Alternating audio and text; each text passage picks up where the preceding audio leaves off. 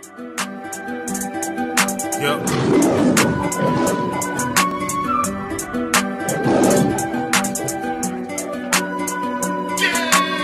Went from the streets to the truth, cause I hate lies. Following the law, trying my best to love the most high. Then it got me started, y'all. I'm here to stay. Loving my neighbor, trying to get this hate up out of me. What's the problem now? I wanna be part of the solution. Drop all your blood in my veins, no transfusion. It's a light to the bone, the real deal. Wide awake to the red and the blue pill. Hello again, everyone. My name is Arak Gabar. Here as always, Seeking the Truth. My video topic for today is going over the Sabbath. And I have another brother in the truth here with me today that's going to be bringing forth the scriptures. Brother, go ahead and introduce yourself. Shalom, family. I'm your brother Ramak. Yasha'Allah. So I have Brother Ramak here. Like I said, he'll be bringing forth the scriptures as I'm going over the commentary for today's lesson. Now, most modern Christians today go to church on Sunday and consider this to be their day of rest. On most calendars, it is easy to see that Sunday is considered the first day of the week. But the Bible clearly tells us that the Sabbath is the seventh day of the week. The first scripture is coming from the book of Exodus, chapter 20, verses 8 through 11. The book of Exodus, chapter 20, verse 8. Remember the Sabbath day to keep it holy. 6 days shalt thou labor, and do all thy work. But the seventh day is the Sabbath of the Lord thy God. In it thou shalt not do any work, thou, nor thy son, nor thy daughter, thy manservant, nor thy maidservant, nor thy cattle, nor thy stranger that is within thy gates. For in 6 days the Lord made heaven and earth, the sea, and all that in them is, and rested the seventh day. Wherefore the Lord blessed the Sabbath day, and hallowed it. Now, some people believe that this law was created during the time of Moses. But in fact, this law has existed since the beginning of creation. We can find this in the book of Genesis, chapter 2, verses 2 through 3. The book of Genesis, chapter 2, verse 2. And on the seventh day God ended his work which he had made. And he rested on the seventh day from all his work which he had made. And God blessed the seventh day and sanctified it, because that in it he had rested from all his work which God created and made. In the New Testament, we can see the observance of honoring the Sabbath was still kept even after the death and resurrection of Christ. We can find this in the book of Acts, chapter 15, verse 21. The book of Acts, chapter 15, verse 21. For Moses of old time hath in every city them that preach him, being read in the synagogues every Sabbath day. Some Christians believe that since Christ died, we no longer have to keep the Sabbath, or that we can change the Sabbath to whatever day we like. Let's see what Christ said. Next scripture is coming from the book of Matthew, chapter 5, verse 17 through 18. The book of Matthew, chapter 5, verse 17.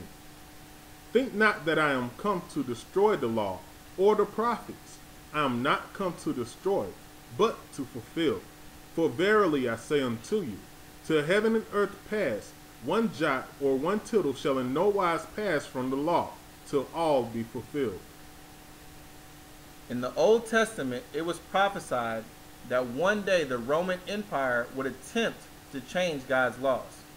We can find this in the book of Daniel, chapter 7, verses 23 through 25. The book of Daniel, chapter 7, verse 23. Thus he said, the fourth beast shall be the fourth kingdom upon earth, which shall be diverse from all kingdoms, and shall devour the whole earth, and shall tread it down, and break it in pieces. And the 10 horns out of this kingdom are 10 kings that shall arise, and another shall rise after them, and he shall be diverse from the first, and he shall subdue 3 kings, and he shall speak great words against the Most High, and shall wear out the saints of the Most High, and think to change times and laws. And they shall be given into his hand until a time and times, in the dividing of time. Early Christians kept the Sabbath on the designated seventh day of the week. During the reign of the Roman Empire, true Christianity became illegal. However, Judaism at that time was regarded as the legal religion as long as they obeyed Roman laws. Sunday was known as the day of rest in the Roman Empire, whose religion was Mithraism. Mithraism was a pagan religion that honored Mithra as the Roman god of the sun. And when the Roman Emperor Constantine came into power in 313 AD, he legalized Christianity, but made Sunday worship a law. Brother, he's going to actually read a law that was written by Constantine during this time. The law read, "On the venerable day of the sun, let the magistrates and people residing in cities rest, and let all workshops be closed." Now, this Sunday law was officially confirmed by the Roman papacy during the Council of Laodicea in 364 AD. Again, the brother's going to read not from a scripture, but this was actually a law that was passed during the Council of Laodicea. It decreed, "Christians shall not Judaize and be idle on Saturday, but shall work on that day. But the Lord's day they shall especially honor, and as being Christians shall if possible do no work on that day. If however they are found Judaizing, they shall be shut out from Christ." Nowhere in the Bible does it authorize the changing of the Most High Sabbath. And yet, multiple prominent members of the Catholic Church freely admit that it was them who changed the day from Saturday to Sunday. Most people are oblivious to the fact that worshiping on Sunday did not begin with the Catholic Church. It was in fact a religious day of worship around 2,000 years before Christ was even born. It began shortly after the flood of Noah, when Nimrod and his mother/wife, Semiramis, created the Babylonian religion. Originating at the Tower of Babel, sun worship spread throughout the entire ancient world. Apart from the true doctrine of the Bible, history reveals that all major religions today originated from Babylon. It is admitted by most historians and Bible scholars that the gods and goddesses of the ancient civilizations were all a part of the same religious belief system. The names of the various deities, however, were different because of the confusing of the languages at the Tower of Babel. The Most High commanded Israel to not worship these other gods, and by law, Israelites were punished if found to be doing so. The next scripture is coming from the book of Deuteronomy, chapter 17, verses 2 through 5. The book of Deuteronomy, chapter 17, verse 2. "If there be found among you, within any of thy gates, which the Lord thy God giveth thee, man or woman, that have wrought wickedness in the sight of the Lord thy God, in transgressing his covenant, and have gone and served other gods, and worshipped them, either the sun or moon, or any of the host of heaven, which I have not commanded, and it be told thee, and thou hast heard of it, and inquired diligently, and behold, it be true, and the thing certain, that such abomination is wrought in Israel, then shalt thou bring forth that man or that woman, which hath committed that wicked thing, unto thy gates, even that man or that woman, and shalt stone them with stones till they die." Every pagan religion worshiped the sun as their main deity. Sun worship is the direct worship of Satan under the symbolism of worshiping the sun. In the scriptures, the god named Baal was also represented as the sun. The Romans called their sun god Mithra, and they worshipped him on the first day of the week. This day was also called Dies Solis, which in Latin it means day of the sun. This is where the This is where the name Sunday originates, because this day was dedicated to the sun or its worship. The next scripture is coming from the book of Exodus, chapter 31, verses 13 through 17. The book of Exodus, chapter 31, verse 13. "Speak thou also unto the children of Israel, saying, Verily, my Sabbaths ye shall keep, for it is a sign between me and you throughout your generations, that ye may know that I am the Lord that doth sanctify you. Ye shall keep the Sabbath therefore, for it is holy unto you. Every one that defileth it shall surely be put to death. For whosoever doeth any work therein, that soul shall be cut off from among the people. 6 days may work be done, but in the seventh is the Sabbath of rest, holy to the Lord. Whosoever doeth any work in the Sabbath day, he shall surely be put to death. Wherefore the children of Israel shall keep the Sabbath, to observe the Sabbath throughout their generations, for a perpetual covenant. It is a sign between me and the children of Israel forever. For in 6 days the Lord made heaven and earth, and on the seventh day he rested and was refreshed. The Most High gave us the Sabbath as a sign. The Hebrew word for sign in the Strong's Concordance is number H225. Brother, go ahead and read the definition of the word sign in Strong's Concordance. It means a signal, flag, beacon, or monument, a mark, miracle, ensign, or token. In the Hebrew language, the words sign and mark are synonymous. We know that Satan tries to counterfeit many things that the Most High does. So, if the Most High has a certain day set as a sign or a mark, then Satan would also have a set day for people to worship him.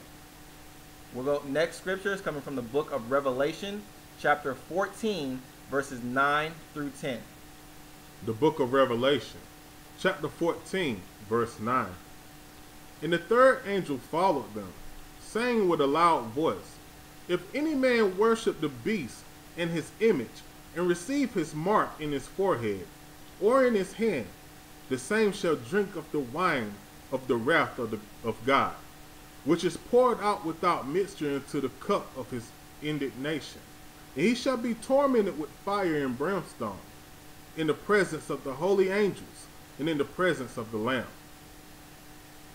Now, the Greek word for mark in the Strong's Concordance is number G5482.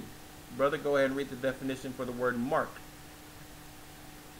A scratch or etching, a stamp, a badge of servitude, a sculptured figure, statue, graven or marked. Sunday worship is typically seen as a sign of servitude in modern Christianity. This false Sabbath is Satan's way of leading mankind away from the Most High, and in no way honors the God of the Bible. Now, my final quotes are coming from a book written by Alexander Hislop.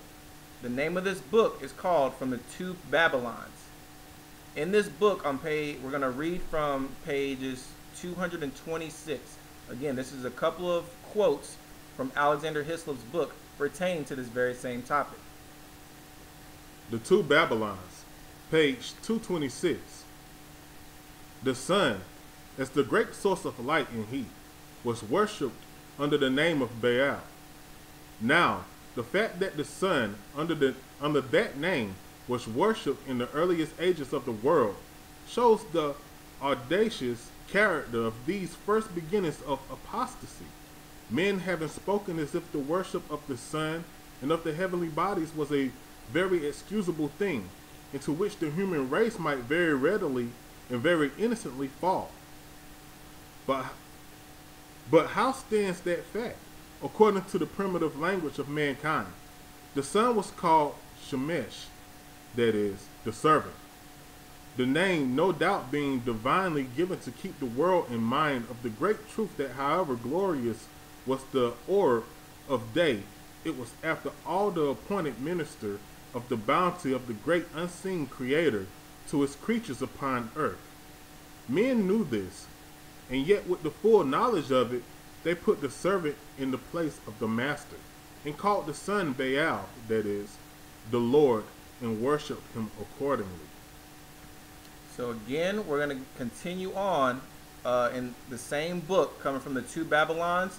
Now we're going to read another paragraph on the next page, page 227. The Two Babylons, page 227. In Egypt, one of the commonest symbols of the sun or sun god is a disc with a serpent around it. The original reason of that identification seems just to have been that as the sun was the great enlightener of the physical world, so the serpent was held to have been the great enlightener of the spiritual by giving mankind the knowledge of good and evil. This of course implies tremendous depravity on the part of the ringleaders in such a system, considering the period when it began. But such appears to have been the real meaning of the identification. At all events, we have evidence, both scriptural and profane, for the fact that the worship of the serpent began side by side with the worship of fire and the sun. So there you go. That is all the scriptures and the extra sources that prove that Sunday worship is actually nothing more than the worship of Baal or the sun or Satan.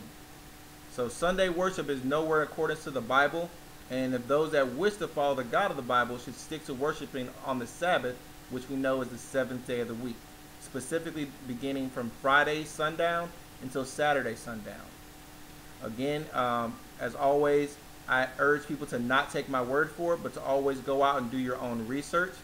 But if you found this video informative, feel free to hit like. I'm always open to leaving to questions and comments on my page as well. And again, no matter what you do, remember to always seek the truth. Thank you for watching. Shalom.